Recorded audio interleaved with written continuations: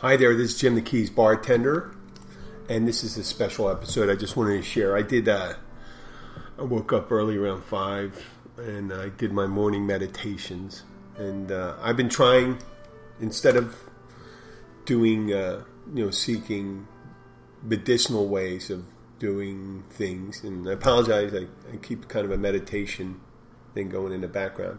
I try to do more presence of mind, intentional things like meditation, and calming and thinking about the day ahead and what I want to do, planning my day. And today I'd like to offer my listeners, if you want to, and it's not for everyone, it's not all comedy and stuff like that. It's we do have to live our lives, and I'm going to call this Be the Best Bartender. And it's not just for bartenders, because it's for lawyers, plumbers, nurses, peace officers, teachers, students, regular everyday people. How do you walk into the day? Do you walk into it like you own it? I'm not trying to be a motivational speaker. I'm just speaking from the only truth I know right now. And I know now that when I wake up, I realize that I have just now.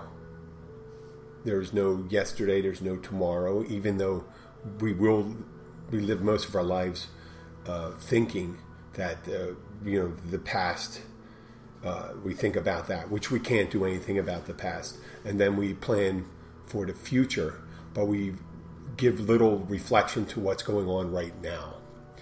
And all I try to do today is think about what am I going to do today, how I am right now. And I just want to walk into it like I own the day for myself. And I'm going to do my best today. I'm going to enjoy myself today.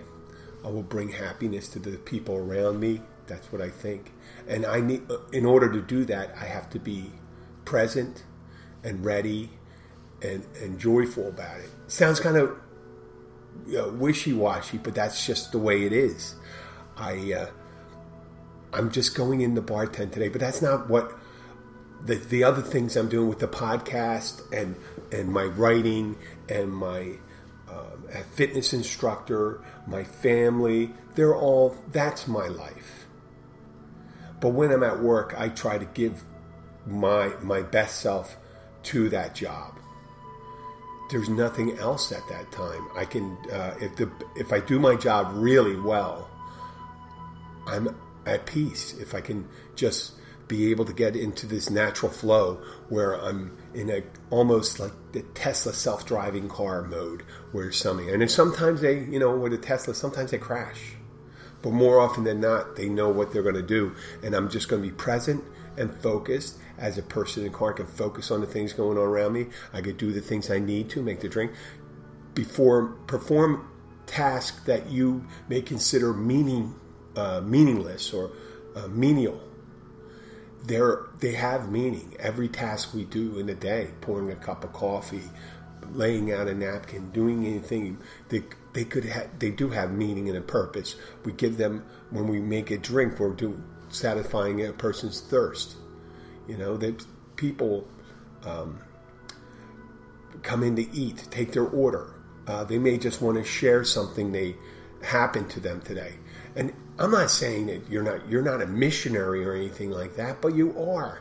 If you do your best at whatever your job is, and you do it with happiness and lightness, and realizing that the people in front of you, you're like being able to be empathetic and see the person in front of you, and realize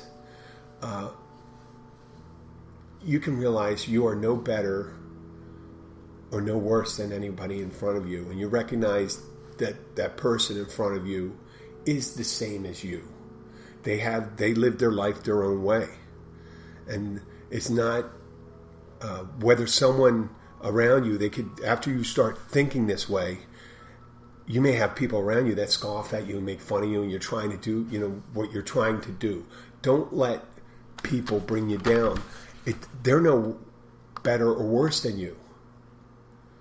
They are just living the life they only know how to live at this time. But you can be a demonstration to them on how to be. Not how to live their life, just how to be a state of mind. And you can share with them, you can listen to them.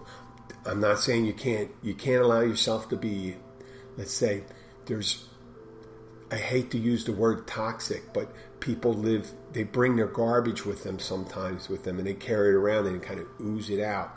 And they live in that state of being where it's all bad. You could be in, Oscar Wilde said it, we are all in the gutter. We are all in the gutter, that's humans, but some of us are looking up at the stars. Meaning, no matter how bad your situation is, you can better it. You can better that situation. You can be in the worst situation in the world. The worst. Your state of mind can better it. It may not, now this is the tough part, it may not necessarily help you get out of that situation. You may end up, if you are in a situation where it ends with your demise, the ultimate bad ending, you can decide how that ending's going to be. Whether it's going to be the most with terror or in hope if you're a believer in one of the great religious traditions, you can have hope for the afterlife you envision. If you're more of a universalist, like someone that believes in the spirit and stuff like that, you say, well, I'm going to be free. I'll be a one with the spirit. There's the law of entropy. There's no real loss of energy. There's no, when things disappear, supposedly, and science tells us that things don't necessarily disappear. So your state of mind in the worst situations can better your situation. And in everyday situations, because we are not all in the chance of dying all the time or fearful of accidents, we can better an okay situation and make it a beautiful time. So it doesn't really matter. And that's all I'm saying today. So in order to be the best bartender, the best nurse, the best pretzel salesman on the corner of Philadelphia, we live our life joyfully. We enjoy the day. We bring happiness to the people around us. We try to smile. Some people won't accept it. Like I said, they're living on their own. They're living in their own life. That's not your problem. Let them live their life the way they want to. Offer them an opportunity to participate in your joy. If they scoff and laugh at you, let it pass around you as if it were a breeze. Because it really doesn't need to affect you what someone thinks of you. I'm not saying you can't go out there and be crazy thinking you're Napoleon or the second coming of Elvis, which you may or may not be. I don't know. I only know around you that if you don't sound like Elvis, and you could be Napoleon of your parking lot security guard. You're not necessarily Napoleon, but you'd be a wonderful parking lot security guard, and just remember, your ultimate goal may be to just demonstrate to yourself when these people come up, these people that scoff at you and make fun of you, just demonstrate the peace of mind that you have, and that you're always able to turn it around, and you begin the day, every moment you live this day, you're going to be the best you are. You're going to be happy about it. You're going to try so hard and be so proud of yourself in the end. Just trying to do that. And I know it sounds mushy and wishy-washy, but what alternative do you have? Is the alternative to say, well, that's fucking bullshit. I don't need that. You're full of shit. Look at you. Look where you live. Look at the friends you have. Look at the health that you have. Why couldn't you be happy? You should be happy. Well, yeah, I know, but why shouldn't you be happy? The way I'm saying it, if I'm going to be the best person, if I'm working with someone else, let's say there's another person working with me, another bartender, why can't they be their best too? Other people shining does not detract from my brilliance. It just makes it twice as brighter. I'm not here just to make other people better. I'm better because of the other people. I'm better when someone comes in and they're down and I'm able to maintain my thing and help them reach a peace of mind or an awareness. I'm better because of that.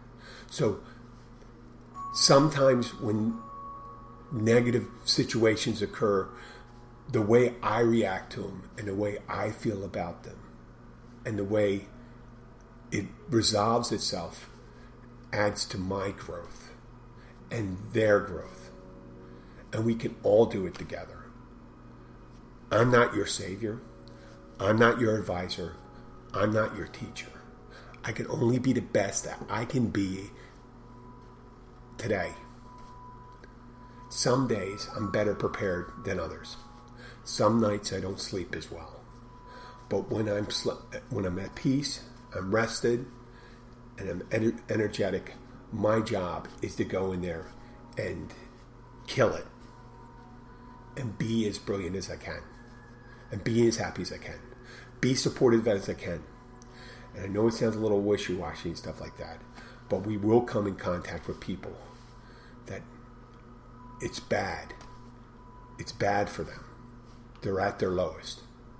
It brings me to mind of this movie. It was about 5-6 years ago, I think. It was called All Is Lost. Robert Redford starred it. It's about a solo yachtsman. And there's very little dialogue that goes on to it. And it's a spoiler alert. If you'd like to stop listening to the podcast right now and watch this movie, please do, because it has a great ending. A great ending. So I'm going to just spoil it right now and just give you an opportunity to pause and stop it. And this will be what ties up the podcast. So I'm going to do the whole plot line. Solo yachtsman going around the world. Very little dialogue going on in there. And his yacht is capsized. And eventually it founders. He retrieves as many things and his life raft as he has and is able to have his supplies on the life raft. They look like he's just struggling to stay alive. And he has there's boats in the distance. He tries to signal, they don't come around. There's big ships that go around that don't see him, and he's just lost at sea. It's a metaphor for life. And he sees towards the end of the movie, he sees lights in the distance, and all he thinks he's going to do is build a fire in the cooler he has left, and he builds a fire in there, and the fire gets out of hand and it engulfs the raft, and he thinks, well, this is it. His raft is going down. It's on fire. He has to jump off, and he just decides to sink. It's nighttime, and he's sinking downward, looking up at the top of the ocean, and sinking down, desolate, forlorn, ready to die.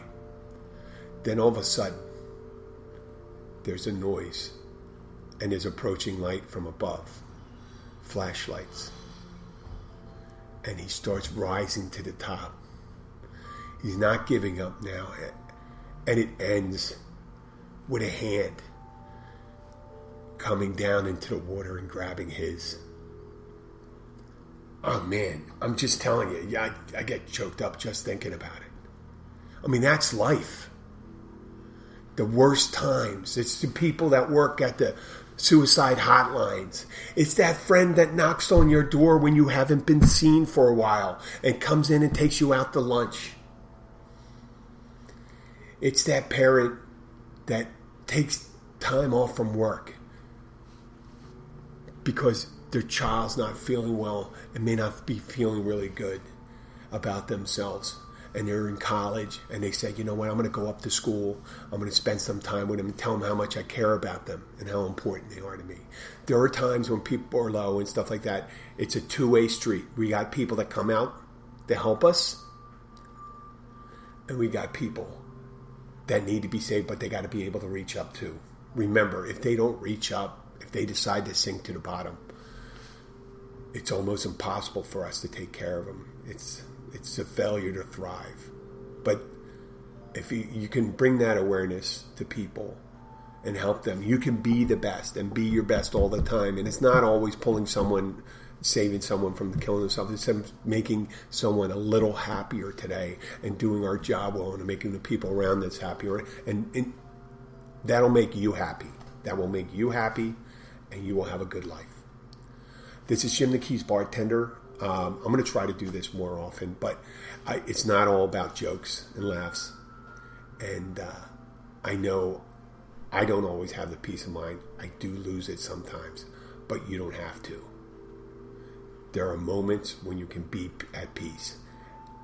Doesn't make you a hypocrite. Just try your best. And the more you do it, the more you're aware that you can do it. Just like exercise. Goodbye. Have a great day.